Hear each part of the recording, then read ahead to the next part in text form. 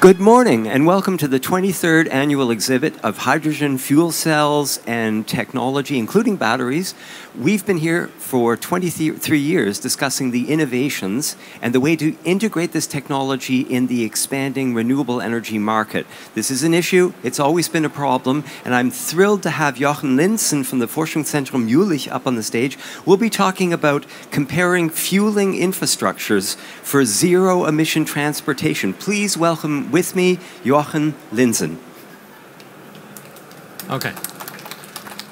Thank you. Good morning. Good morning. So,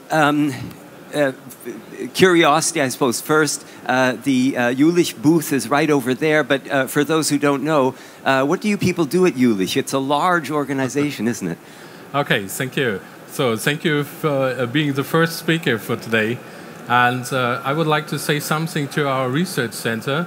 So in our research center, we are looking at different technologies. One of the core is really energy technologies. And we are developing energy technologies for, in Germany, we call it Energiewende. That has this transition towards renewable and low emission energy carriers. So in my case, we are, let's say, also at the systems analysis perspective. So that means we have our technologies developed, and then we have a special look to the energy systems and see where these technologies could be the most beneficial technologies or the most beneficial opportunity. And therefore, I think it's a really good combination of technology level and also systems level. And therefore, I think it's a good combination to have both in this research center. If you would like to know more about technologies, please go to our exhibition. You learn more about that, and you see also some interesting labs and technology. We can think about the electrical grid, that historical product of the way we use energy, as a technology, and some people consider renewable energy a disruptive technology.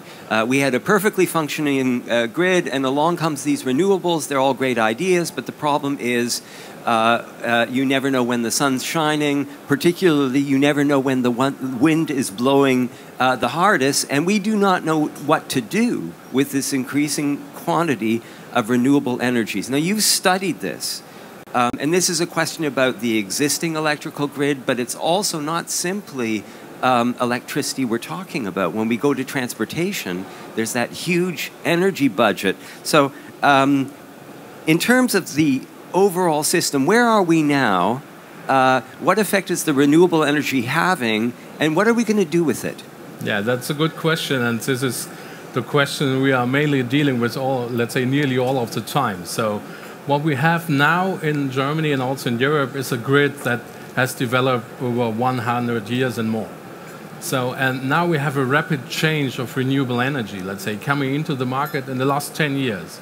So, and now the question is how we can develop the infrastructure, the grid, making it that it is able to take all the renewable energy and so on and make something really good out of that. So, and to be a little bit more larger, that's not only electricity grid, that's the whole energy system. So the question is also how we can take advantage of the renewable energy that we have in the electricity system, also in other sectors. That means where, that means location, and also application. That means transportation and public transport, for example, and when. Because you always have to have the energy, you have to supply the demand. So therefore, if you have a fluctuating renewable, and then you have to take care that the demand is always supplied. So you have to do something like flexible demand, like storage, or new consumers like transportation. And hydrogen, let's say, could be one of these opportunities.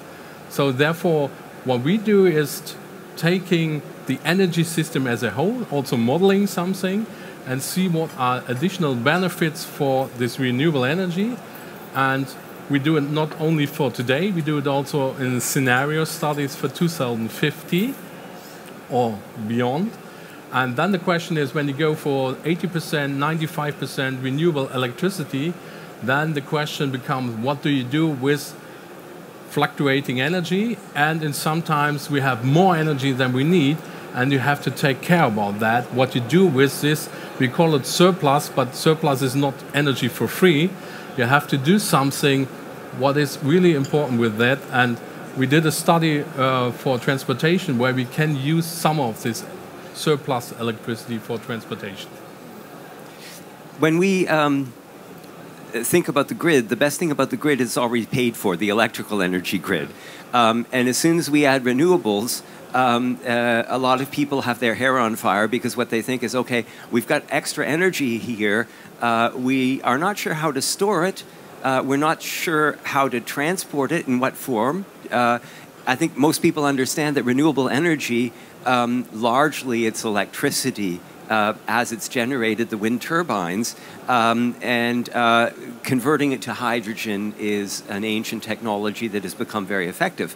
But the question is, the electrical energy grid, it's already paid for, and here are people with their hair on fire saying, how are we going to transport this? How expensive is this going to be? It's a cost question, isn't it? Yeah, it's a cost issue, and therefore we did one of these studies that is called the infrastructure study. The name was like comparative analysis of infrastructure, and the starting point of this study was really to look into detail what would be the cost of such an infrastructure, what would be the investment that is needed for installing hydrogen infrastructure. And this was really because it was comparative, also to have a look in battery electric vehicle and also have a look on fuel cell electric vehicle, taking part of energy systems and hydrogen production. And to make this comparison, what will be the cost of this infrastructure hydrogen? What will be the cost of the charging infrastructure? Because charging infrastructure is not included currently in the grid. You have to install charging stations, you have to install grid enforcement, for example, at some places, and therefore you have to take care, let's say, what are the additional investments that you have to do for that. But I would like to supply, or let's say to answer one of the questions. So when you have renewables in the system, and you have a lot of them, then there is an easy rule. So the first, you should use electricity that is produced from renewables, if you can. So flexible demand is quite important. So the second one is, if you cannot produce or cannot use it, then you have to produce it from somewhere else. Let's say from natural gas power plants with some low carbon gas and so on. And if option 1 and 2 do not work, then go to storage. So therefore, I think you have 3 opportunities: that is flexible demand, flexible generation, and storage. And hydrogen is flexible demand and storage together. So therefore, it was quite interesting to take this infrastructure analysis. And I think the outcome of that infrastructure analysis was, yes, it is expensive. And we are talking about 40 billion euros for the infrastructure hydrogen. And we're talking about around 50 billion euros for the charging infrastructure. And this was really something interesting in this study, because you see these numbers. So the hydrogen infrastructure turns out to be cheaper than the charging infrastructure. And this depends strongly on fast charging and the high, let's say, cost of these opportunities. But the interesting point too was this 40 or 50 billion euros. It sounds quite a lot for the investment. But if you take other infrastructures like the electricity grid we have today, or like road infrastructures, it's quite low. So if you compare that, let's say we have a road transportation plan in Germany, and then we are talking about 280 billion euros, let's say, for the investment in the next 10 years that we have to invest in roads. And this infrastructure, hydrogen and also charging, would cost around 90 billion, let's say, both together. Then you have a fully developed infrastructure for, let's say, charging and refueling hydrogen. Charging battery electrics and refueling hydrogen vehicles. So to rob us of our easy solutions and the illusions that some people have here, already people are pushing electric vehicles here. If 40% of the population were driving electrical vehicles, could the grid as it exists today absorb that demand? Yeah, that's a good question. And in this study, we also calculated that. So this charging infrastructure is not a topic to the transmission grid. So the transmission grid is not the thing that is affected by battery electric vehicles, but the distribution grid. That is the biggest topic of all. So, and the distribution grid is by, let's say, a factor of 10 more expensive than the transmission grid. So if you have to do something with charging and you have to improve your, let's say, your distribution grid, so it costs you some money. So therefore, I think it is possible to do that, yes, definitely, but you have to invest in distribution grid, you have to invest in charging station. And then the second thing is, you also definitely should think about controlled charging. That is the most important thing. Let's say that you have at some times the opportunity to shift demand, let's say load demand, charging demand from 1 hour to the other, and then a little bit relieve the grid, and then it's okay. So therefore you see there is no silver bullet, and that was also the outcome of this study. There is no silver bullet. So the battery electric vehicles and the infrastructure has a clear advantage at efficiency, yes, definitely. But the hydrogen infrastructure itself also has a big benefit because you can use surplus electricity and you have a storage that is really inherent in the system. And this is, I think, that was really, when you have an energy systems view on this problem, I think this is really the biggest advantage. You have to take really this advantage, taking it as a system solution. When you mention the system, there's another wrench in the works, as we say. A lot of renewable energy is based on one large resource in the north of Germany. It's wind turbines. And of course, energy demand could be in several areas in Europe. We all know that people are talking about getting cables running from the north down to Bavaria where they need the energy. That is, even locally, there could be a long distance between where the energy is produced and where it's sent to, and then you have the issue of how it's going to be consumed. If you look at this large resource in the north, is it more effective to convert it to hydrogen on site?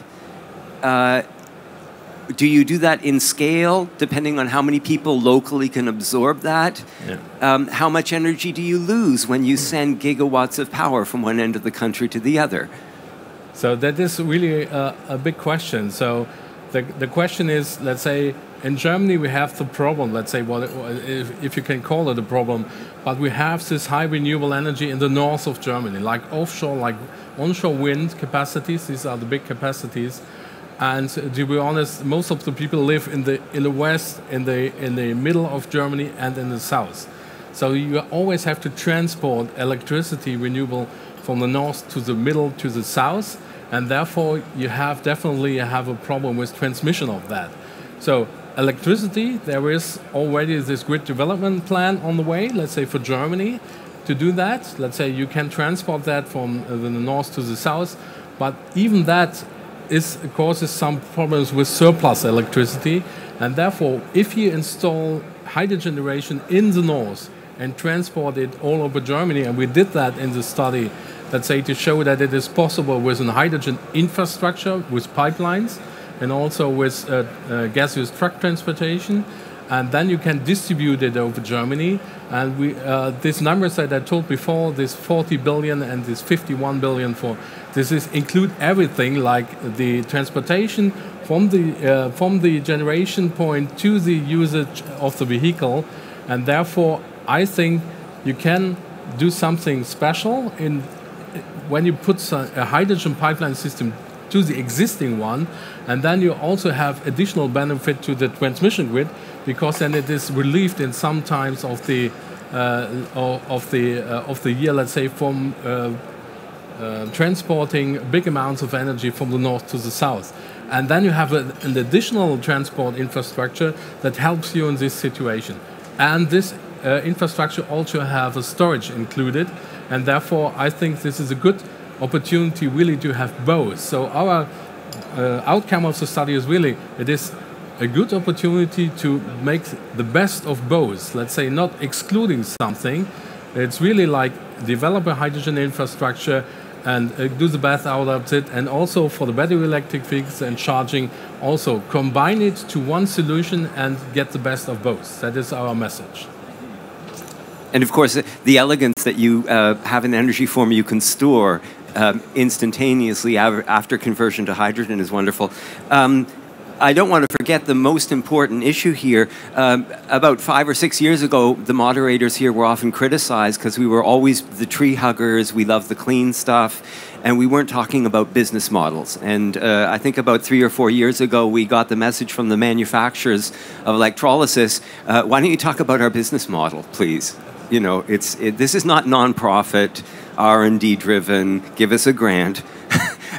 Things have changed, but we're still trying to achieve something. That is, and this is part of your zero-emission policy here, we're under European pressure. Within Germany, several cities have ozone alarms, they have the fine particle dust, they have the nitrous, what is the noxious gas that affects the lungs. So there's a series of environmental issues here. So we're moving into a transportation field. Where do you see the larger pressures in the change? Is it the expansion of renewable energies? Is it the environmental policies? What's driving this evolution? I think it's a combination of a lot of factors, let's say. The first thing, going for renewables is the basics of all, let's say. But on the other hand, you have a big problem with let's say, emissions locally and also CO2 emissions globally, yes, and you have to find a solution to that. And the solution in both cases is electric driving. And electric driving includes fuel cell and it also includes battery because this is locally it's zero emissions. So therefore, we think that it's really the best solution to have that at the end consumer. But the driver of all these systems definitely must be a business case, let's say, taking into account environmental aspects, definitely, and there is also, let's say, you should put something that emissions are not for free, but you put to the ambient air. Let's say that is the first thing, and the second thing is there must definitely be a business case in future, and therefore in our study we also look for investments and also high full load hours of the electrolysis, for example. Let's say that you really have the chance to put a business case on that, and let's say in the long-term run also to, let's say, to have emissions reduction. That definitely is also important, but also have a business case, and you have to have both together. That's the most important thing. We're trying to cover a lot of ground. Before I forget, we should mention there is a study available, a fine publication.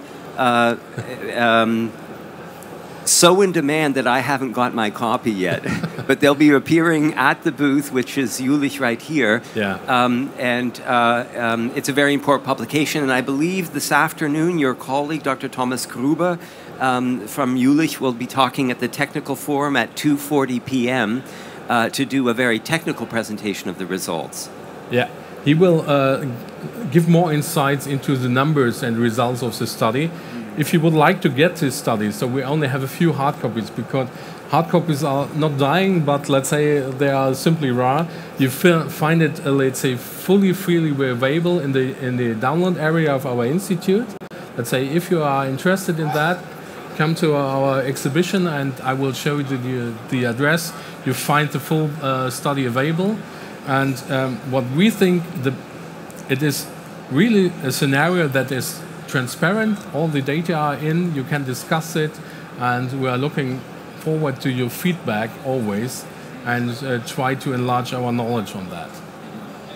Well, on that note, I invite all the guests here, of course, to address further questions to Jochen Linßen. The booth is D68, it's right there. I've been talking to Jochen Linßen, who's at the Forschungszentrum Jülich, responsible for the sector coupling research. It's been a fascinating talk. Thank you very much. Hope to see you next year with more information. Thank you. Thank you, Jochen. Okay, thank you. And thank you very much for your attention. We will be continuing, jetzt darf ich auf Deutsch. Als nächstes kommt eine Pressekonferenz von meinem Kollegen Uli Walter. Wasserstoffmobilität in Deutschland, aktuelle Entwicklungen und Projekte. Gäste sind Dr. Klaus Bonhoff von NOW, Nicholas Ivan von H2 Mobility, Oliver Gutt von Hyundai, like Sunday, Hyundai, and Thomas Biestri from Clean Energy Partner. Please stay tuned. The drinks are on the house. Have a coffee, have a tea. We'll be back in 1 minute. Thank you.